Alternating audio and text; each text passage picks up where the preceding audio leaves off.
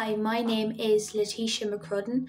I'm 19 years of age and I'm a first year student at the University of Galway, and I'm going to tell you a bit about my Gaisce journey. I started in transition year and I done transition year during COVID times, so I was really looking forward to doing Gaisce. I thought it was something I'd be able to commit time to.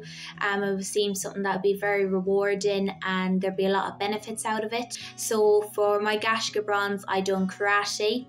As I've been doing karate since the age of 4, I'm a first dan black belt and I was training 3 times a week at that stage anyway, so it only made sense to use that as my physical activity.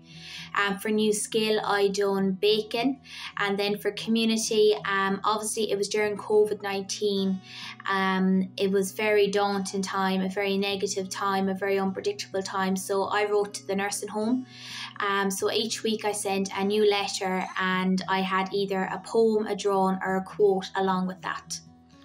I found writing to the nursing home so enjoyable. It was probably the thing I enjoyed the most with my bronze, and also the baking as well, as I done the baking with my sister, and it was really good to see, even when I done that dish and a few weeks later, to try that again and to see the improvement. And there was so much I have learned with Gaisce. Like, I think with Gaisce it really makes you think that you can never really do have enough skills, and like obviously that's a requirement, is to learn a new skill. Also as well, I think, you know, life can be so busy and sometimes we forget to actually stop between college or school or work, friends, family and other things that come up as well. We actually do forget to stop and maybe give back to others, and that's something that Gaisce does instill. For my silver now, obviously I'm in first year in college, so I signed up back in October, so I'm doing my silver now. I'm still doing karate for my physical. I'm actually visiting the nursing home this time, and it's probably still something that I'm still enjoying the most during my silver. And then for the skill, I'm doing activism. So I've been an activist since the age of 15, and I'm on a variety of panels and organisations across the country, including the National Women's Council of Ireland, the National Youth Assembly of Ireland, spun out the Irish Traveller Movement and different things like that. So I have many hours throughout the week committed to activism, so let it be online meetings, in-person meetings, events, organising events, contributing at conferences, panellists, etc. So that goes towards my silver. I really would recommend Gaisce to any young person. I think there's so many lessons, there's so much enjoyment.